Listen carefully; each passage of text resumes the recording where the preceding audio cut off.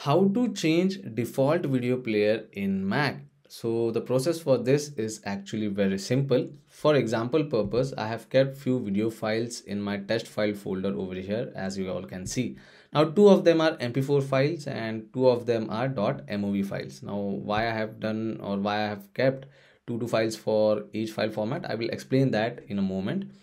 Now before that, if you want to know what is the default video player in your Mac, then you can go and select any one particular video, right click on your trackpad or mouse and then hover on open with option. Over here it will display the default video player. In my case it is QuickTime player.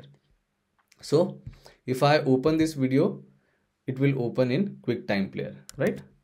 Now to change the default video player, again select the video file, right click, select get info option, or after selecting the video press command plus I on your keyboard to get the info page. Now once you open info page, go down and look for open with option. In your case it might be like this.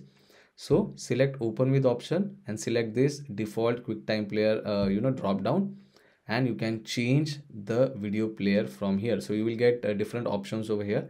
I'm going to select VLC for now, and we have changed the default video player for this particular video only.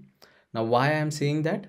So we have changed the default player for MP4 file format and for this video only. So if I double tap on this video now, you can see it is opening in VLC media player, whereas earlier it was opening in QuickTime player. Now if I select the other MP4 video, I double tap on that, you can see it is still opening in QuickTime player. Now why is this happening?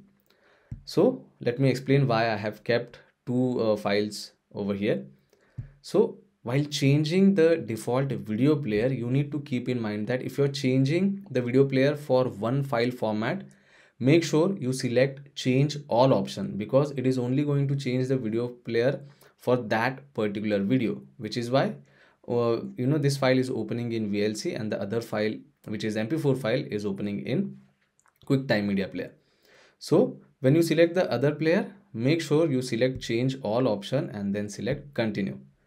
Now you can see VLC is default. Now if I open the other video, you can see it is opening in VLC media player. So similarly, you can do the same thing for other file format, because in this one still the default video player is QuickTime player. So go in get info, select the other video player and then select change all option and again select continue. So it will basically change the video player, the default video player for all the .mov files. So always make sure whenever you are changing the video player, you select change all option. So yeah, that's how simple it is to change the default video player in your Mac.